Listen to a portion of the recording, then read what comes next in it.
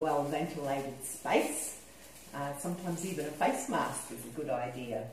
So let's get the fire started. Fire cider or master tonic. The shot that the world is requiring to boost the immune system. So we'll start with onions. These are a nice little selection.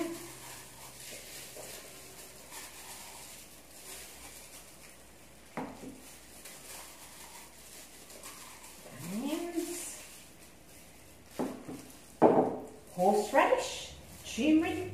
If you don't have a supply of horseradish, you can use the great, maybe you've got the great moringa tree growing in your area or in your garden.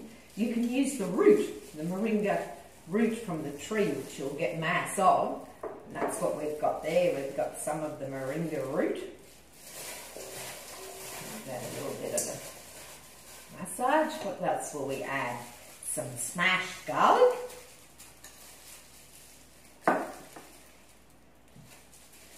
Ginger.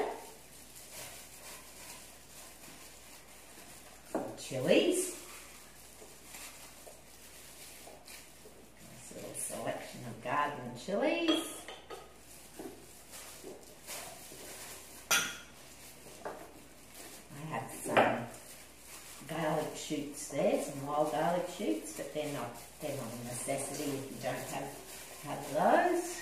Oh, sorry, a little bit more chili.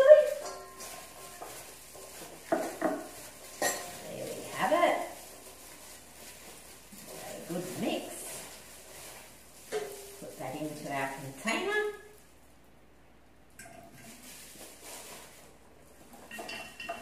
Oh, that's it. I've got it going everywhere. I should add that into a nice bowl so I can catch all those little bits. Ooh. Oh, she's very strong. It's already strong on the sinuses. Ooh, that horseradish and chili, garlic. All nice warming ingredients, great for the immune system. Keep the lurgy away, that's for sure. Now we're going to top that up with apple cider vinegar. Homemade apple cider vinegar is always best, but if you're going to purchase your apple cider vinegar, get an apple cider vinegar that contains the mother. So we'll say on there, apple cider vinegar with the mother. Cover that. Apple cider vinegar. A little bit slow. Now we'll leave that in a nice place that doesn't have sunlight or light shining on it. So leave it for about 14 days. You can give it a little shake every day, but if you forget it, it's very forgiving. It's not a problem. So check it at your 14-day mark. Keep that nice and submerged.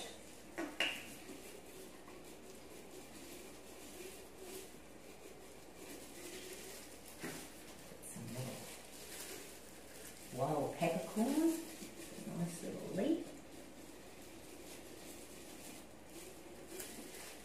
Cute little flowers. This is not necessary, we're just doing this so it looks nice and pretty. It'll be very gorgeous on your gut.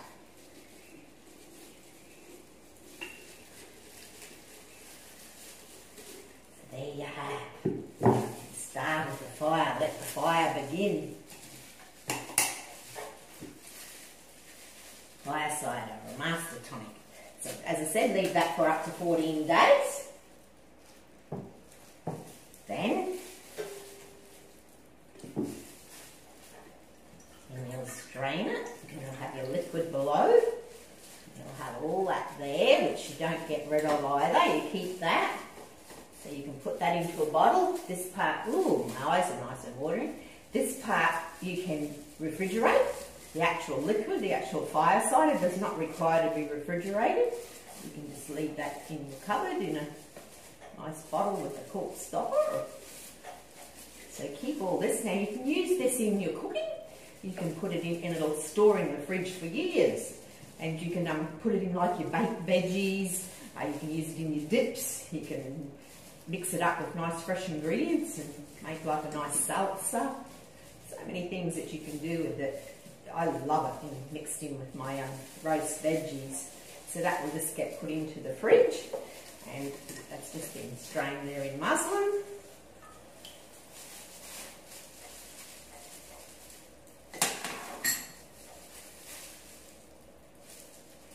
And that will be bottled, and that's your fire cider. Now when you start having your fire cider, you can have it each day. Start with a tablespoon, just a little tablespoon like this. That's all you need to start with. Now there is a trick to having your fire cider. Put it in your mouth, hold it under your tongue. Get your vagus nerve working, which is very good for your immune system as well, very good for the gut.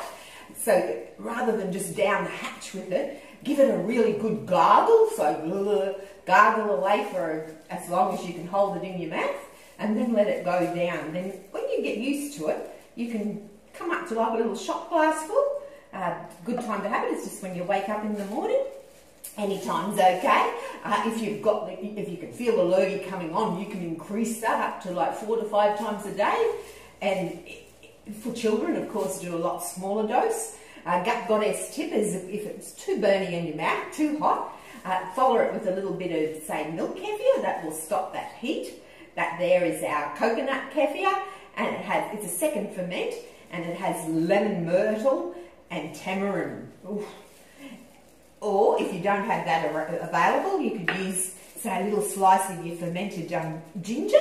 The brine in your fermented ginger is from lime, so you can even just use a little bit of the lime in there, or just a little wedge of, say, a lemon or a lime. That will certainly curb any heat if you're having a problem with heat to start with. Once you get that down to pat, you can change all your ingredients. You can make lots of different varieties of fire cider. This one here is my foraged greens. So you can see it is actually green. It's got wild greens, matcha, chilli, horseradish,